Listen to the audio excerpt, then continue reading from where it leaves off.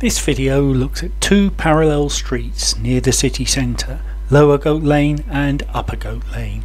We'll begin with the one on the right, Lower Goat Lane. This video is inspired by the uncovering of a 100-year-old sign at the Elm Shop, and it made me wonder what else we could establish about this and the wider area.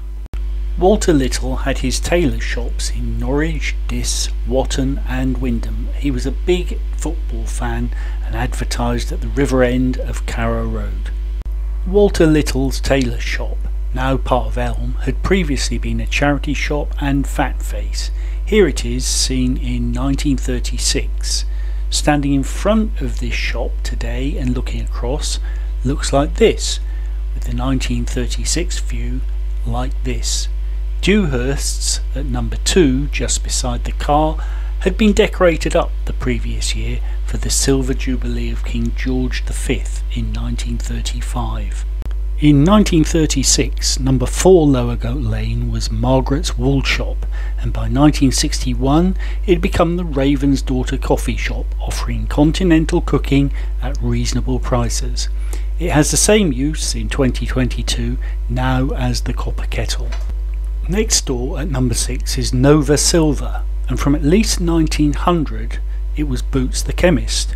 A few years ago, staff at Nova Silver found some interesting items from its time as a branch of Boots. At number 13 Lower Goat Lane is the Egg, which has a stone outside referring to the Oakshades pub. Records show the pub was actually at number 11, but perhaps the location of street numbers has changed slightly. I can't find any photos of the pub to compare. Numbers 14 to 16 was at one stage entirely occupied by Lambert's tea dealers, but by 1936 Brown and Edwards grocers had taken over number 14. It's now the home of the games table. I remember it with great affection as Andy's Records, with Lizard Records next door and Ace Records opposite. I spent many a happy lunchtime down here.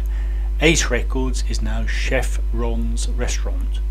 If we go back to this picture and zoom in on the distance, it's going to get very blurry, but number 18 was the new theatre stores, previously the Excise Tavern. Behind the pub sign you can just see a sign for Kodak, and in the present day location the sign is for Lexicon Restaurant.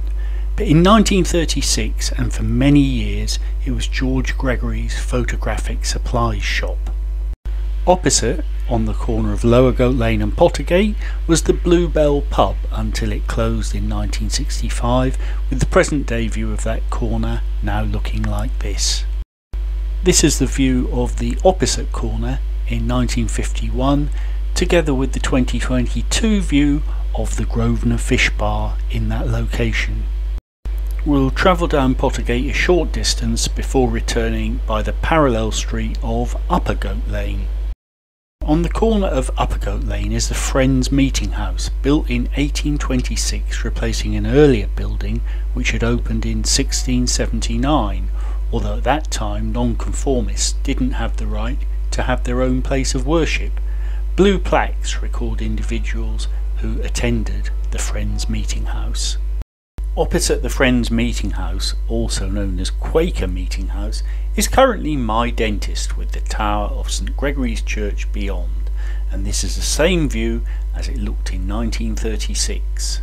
This is number 14 Upper Goat Lane in 1936. The signs say Jones Sewing Machines and also an advert for cycles. Back in 1900, number 14 was the premises of a furniture dealer named Moulton. This is a location in 2022. All of those properties backed onto the site of the Hippodrome, as seen here from St Giles Street. In fact, that's probably one of their chimneys in the distance, or is that in fact the chimney which is part of Lambert's Tea Warehouse on the eastern side of Upper Goat Lane. This is the 2022 view of Lambert's Tea Warehouse. And here is a tobacconist at number 1 advertising Gold Flake in 1936, though in 1904 it was Mrs Moore's Confectioners, and here's the present day view. Between the two goat lanes in 1936 were these premises, including the Ravensstores pub on the right hand corner, which was damaged in the war and rebuilt around 1955 and is now Paolo's restaurant. So why are these streets called Upper and Lower Goat Lanes? There was a pub in Upper Goat Lane which went by various names until it closed in 1863. No idea where it was, but looking back over photos we've seen, could it have been one of these buildings, subsequently repurposed, that gave these streets their distinctive names?